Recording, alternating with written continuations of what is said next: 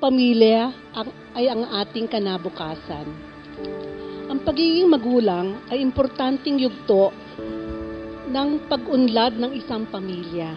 So magandang umaga po sa ating lahat at tapos napakahalaga po ang pag-celebrate natin ng Family Week celebration. Dapat na hindi lang the week, araw-araw po.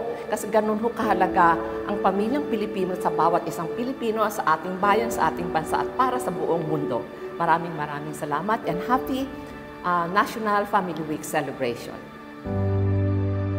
And my emphasis for the topic is actually become parents who are present.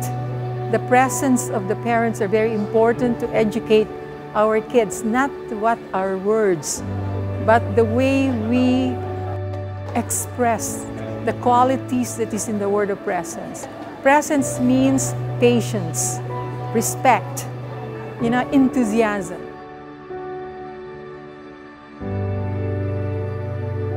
Mental health is very common in the Philippines and is very depressing that their potentials are not realized. As such, the family has a very vital role in strengthening and preserving mental health.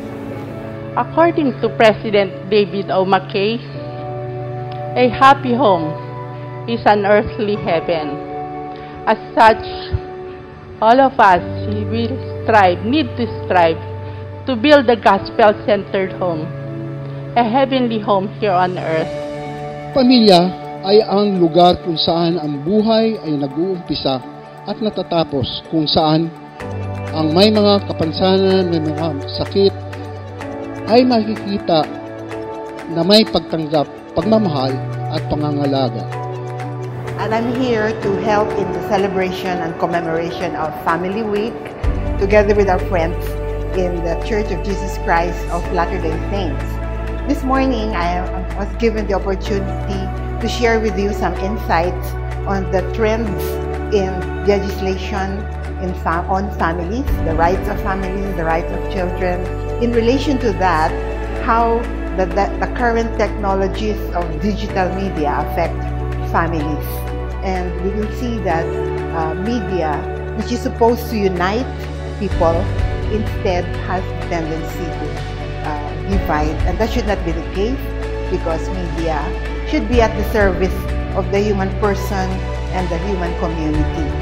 The most important thing that I learned today, that it is not the individual who creates a family, but rather it is the family who creates an individual. As members of the Church of Jesus Christ of Latter-day Saints, we know how important it is that our homes are centered on family. Happiness and families are established and maintained on principles of faith, prayer, repentance, forgiveness, respect, love, compassion, work, and wholesome recreational activities. I'm Father Carlos Reyes. I am the Minister for the Ministry of Ecumenism and Interfaith Affairs of the Archdiocese of Manila, and I was invited by the Church of Jesus Christ of Latter-day Saints to attend the observance of the National Week of the Family. We have been attending their observance for several years now, and I was asked by Ms. Heidi Bahardo to give a little input on the spirituality of the family.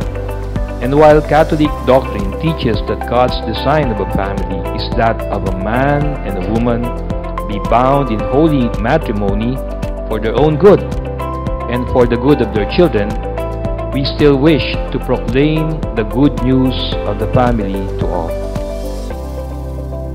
Well, families is important, and I think it's really that it's our job to continue to strengthen our families, because it is a gift from God.